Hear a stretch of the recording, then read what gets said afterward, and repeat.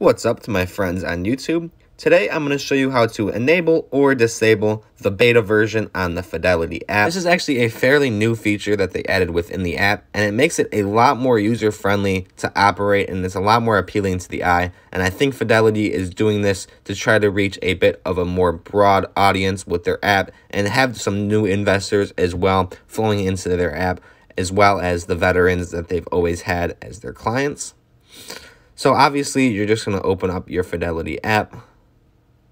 And when you open it, you're going to be taken to this kind of weird screen right here. But if you hit the bottom right corner, there's going to be a More button with the 3 little dots there on the bottom right-hand corner. I purposely turned the beta version off for this video, but you could see right at the top of the screen there that there is a little lever there where you could hit the beta option. And what it's going to do is it's going to log you out and log you back in just so it could refresh how the app looks. And now you could see that when you're in the Fidelity app, it is a completely different outlook from what you had before, and it's a lot more user-friendly, like I said, with all the little logos for the different companies, and then of course the graphs where you could see how your stocks are doing and all that stuff. And there's also a bunch of different other stuff that you could really play around with in the app.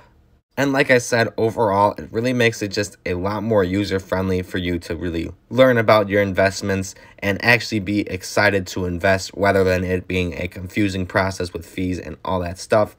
And you could also see that there's like the little eye icon to get some info on the beta version next to it. If you're curious on everything that you could do with this beta version, it kind of just tells you exactly what I already went over. But if you want to see some more information, you could obviously just click that eye when you're in the app and get some more information on this beta version. I'm sure there's going to be a lot more stuff that they add to this as time goes on. This is just the beta version, obviously, and they're going to be adding more stuff to make it even more user-friendly. It seems like every time I log on to this app, there is something that has changed. So I'm sure they're going to make it even better, and I hope that they could use this to prove to everybody that they are really the best brokerage that you could choose. That's really all I have for you today, though, kind of explaining how to enable and disable and exactly what you could do in the beta version of Fidelity. If you did have any questions or were confused about anything that I said in this video, comment them down below and I will get back to you as soon as possible. Otherwise, if you found this helpful today, be sure to like and subscribe, and thanks for watching.